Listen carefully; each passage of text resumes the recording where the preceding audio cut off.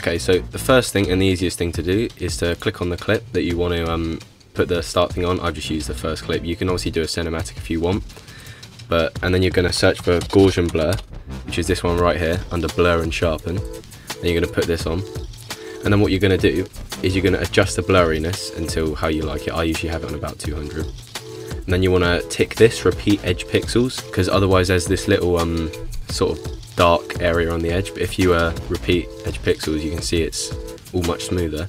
And then what you want to do is you want to go to where you want your clip to come in, which is about here where the sound starts, and then you're going to toggle this here, this keyframe, and then I usually go like 5 or 6, it doesn't really matter how far, it's really up to you, and then make this 0, and you'll see that you've got the blur at the start, and then it unblurs just as you go into the clip. So now what we want to do is to add the text. So to add text on Premiere Pro, it's really easy. You just go to the little text type tool down here, you see it, or you can press T on your keyboard, and then what you want to do is just click on the screen and you can write whatever you want. And then what you want to do is you obviously want a bit of a better text than the default one, so if you go over to graphics and then you go to edit, top right, and then to your text, and then you can do this right here. So right here, this aligns it, so if you just click horizontal center and vertical center, it'll put it directly in the middle. And then what you want to do is you want to obviously change your text. Right, so I'm just going to change it to the one I usually have. That's the one I normally have, and then I'm just going to align it again, because when you change your font, it usually unaligns it. So what I'm going to do now is I'm just going to resize it to how I want, so probably about this. And I think that looks good. Okay, so now we're going to apply the effect that makes it wavy. Okay, so the main problem with this is that you are going to need the Sapphire plugins. A lot of the effects that I use on my montages are Sapphire, so it's a bit annoying for those who don't have them, but I'm sure you can find them somewhere, so you know. But anyway, you want to search up Sapphire Warp Waves, this one right here, Warp Waves, not Warp Waves 2, just Warp Waves, and then you want to apply it to the text, and you'll see it will look like that at the start.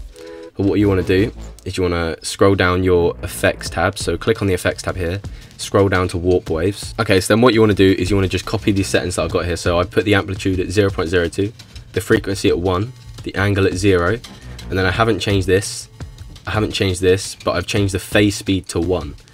So basically this is just the effect right here. I'll play it.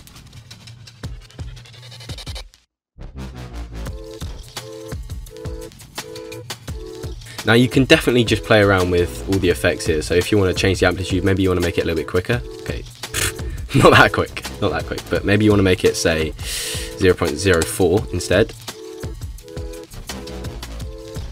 And then the frequency, if you want to change that, maybe make it 3, and you'll have more waves. But I don't think that looks good. I think just the one big wave is probably the best. The phase speed just increases the speed of the swivel, so there you go, but I think that's too quick. I like it on 1. Anyway, I like how I usually have it, so just like this is how I have it. But with the text, you're probably going to want the darkened sort of shadow. So there's 2 ways you can do this, but I find a better way to do it is to just copy the text. If you hold Alt on your keyboard, click on the text and drag, and then let go, and then let go of Alt afterwards, and you'll get 2 of them. And then on the bottom one, what I like to do is change the fill to black, and add a stroke and have it about 20 pixels and have that black as well. And then I also like to get Gaussian blur again and then apply it to the bottom text, and then I increase the blurriness to about 50, and you'll see that it has a little highlight.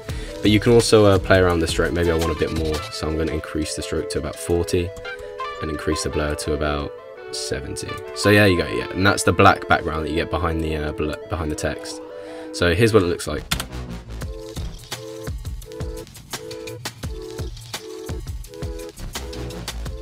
So there you go.